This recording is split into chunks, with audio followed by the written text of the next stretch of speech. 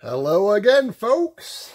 And before I begin, I'd like to give a special shout out to all you youngest children out there.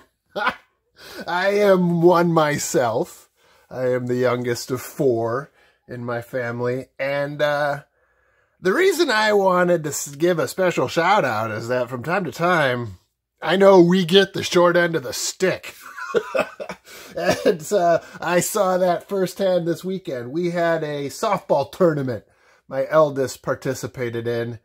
It lasted from sunup on Saturday morning to sundown on Sunday evening.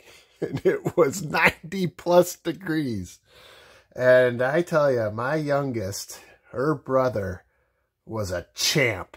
So was she. She won the tournament, which is great. But her youngest brother sat through it all, and granted, he had Pokemon Go to entertain himself, but nonetheless, he really put up with the heat and the attention on his sister, and I really appreciated that. And I thought I would say a special shout out to all of you who have watched older siblings throughout your lives do things. But I am grateful to be indoors again, and what a great time to look at some stamps. And what I have on tap for today is a look at my most shameful, embarrassing purchase of all time. Well, maybe in the world of philately, at least. I have showcased some wonderful treasures that I'm quite pleased with. And I think it's only fitting that I also tell you about my failures for the times that I missed the mark. And if you're so inspired, please feel free to drop a comment in the comment section below of pickups that you might not be overly fond of upon reflection. This isn't about public shaming. This is just about, building community, and shared joys expand, shared hardships diminish, as a friend of mine once said. So here is something I regret. As you have seen on my channel, I really enjoy finding stamps in the wild.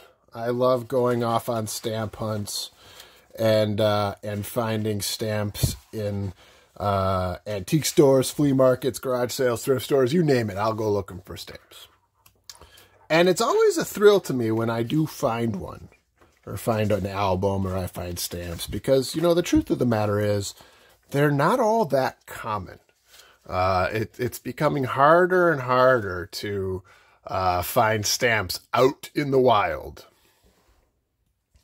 And what that means is that I can have a tendency of not being picky when I do find something out there, because I'm just excited to find an album.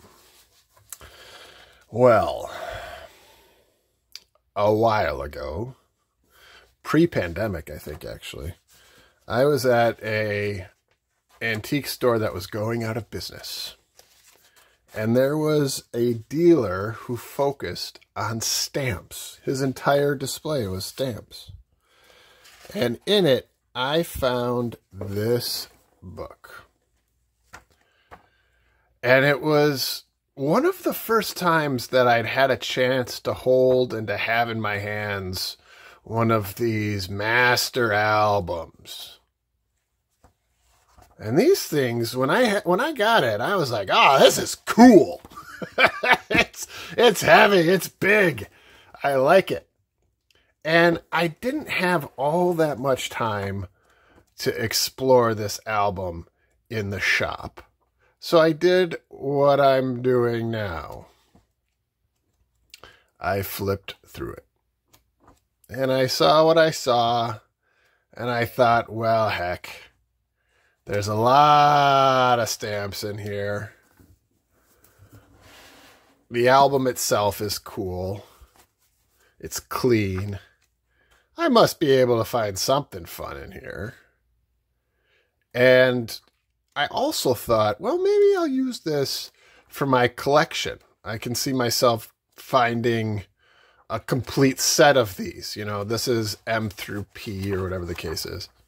Maybe I'll build out an entire collection. I also, I hate to admit it, but I kind of liked the guy I was talking to. He was an old stamp dude. He was, you know, so the owner of the stall was there, and I struck up a conversation with him. And he was going out of business. He was retiring.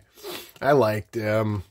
We chatted stamps for a while, and you know, I got suckered. So, and I mean, look at this. There's a lot of nice stamps here. That's you know, so I'm not saying that, you know, there's nothing. But when we got around to talking price, he was asking $400 for this, which I knew it wasn't nearly worth. And I also knew he was undoubtedly pricing it that so that somebody would bargain with him.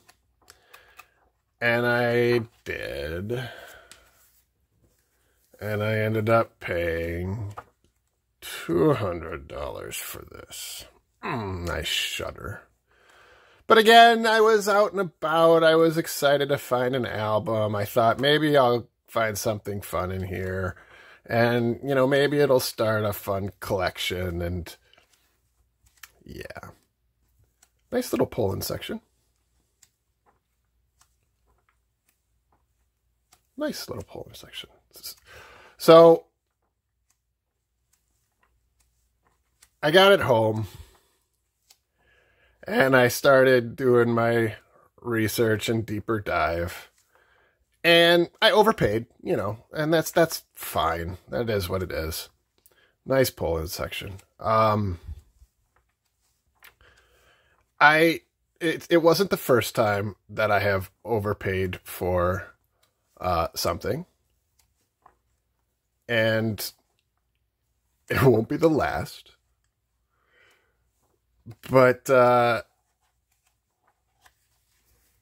that's not what made this the worst mistake of my stamp collecting career. All right, so this was the first. And I got it home and I put it on a shelf, right? And I was like, well, what am I going to do with this? I'm not going to take these stamps out of here because it's well preserved as well, you know. I don't focus on any of the countries that are in here. So there's nothing that I would be adding to any of my collections. All right, so what am I going to do with this? Oh, I know. If I stand it up like this, and then I find some more, well, that will make a pretty cool display. And it'll become a part of the ambiance of the room that I store them in. It'll be a showcase of the fact that I like stamps. That's what I'll do. And that's what I did. So from there on, I started finding these albums in here or there and everywhere. And sometimes I paid what they were worth. Sometimes I didn't.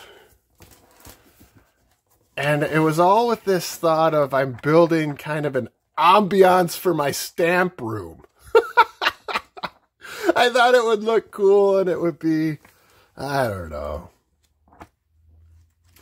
Well, one of the things I learned, by the way, is that when you store these heavy albums upright like this, which was how I had intended to do so, what ends up happening is that gravity weighs it down and it bends the pages and it warps them. Well, that's not great. So then I started to lay them flat like this so that I would preserve the pages. So here's another one.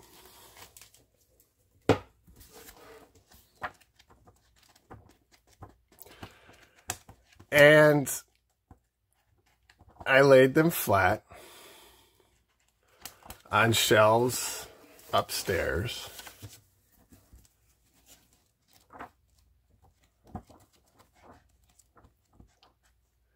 And you know what? They looked pretty ugly like that. They didn't add any ambiance to the room, I can tell you that much.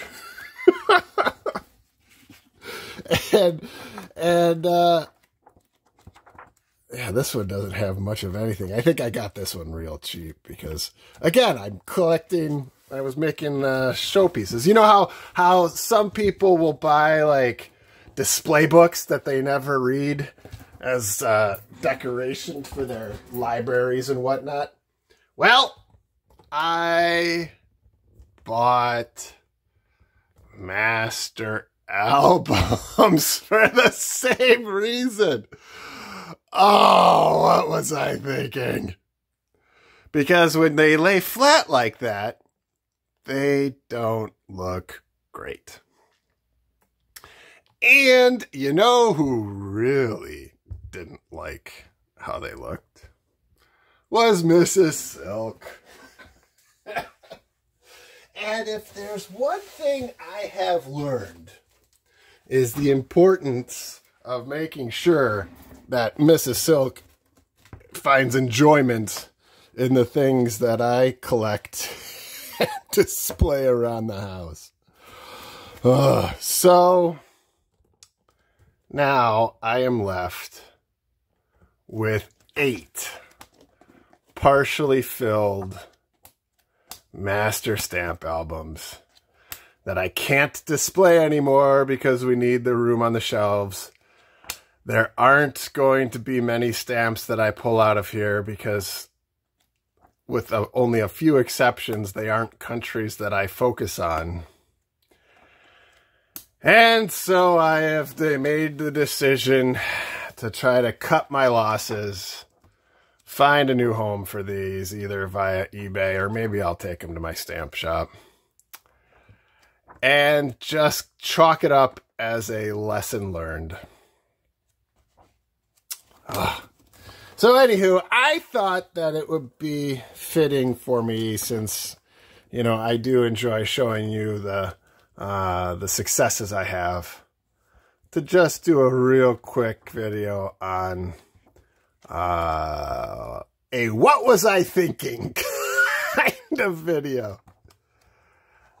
And if you are so inspired, feel free to share your own version of what were you thinking. It happens to the best of us, my friends. And with that, if you like today's video, please go ahead and like it. And as always, subscribe to the channel. It means a great deal to me. Take care.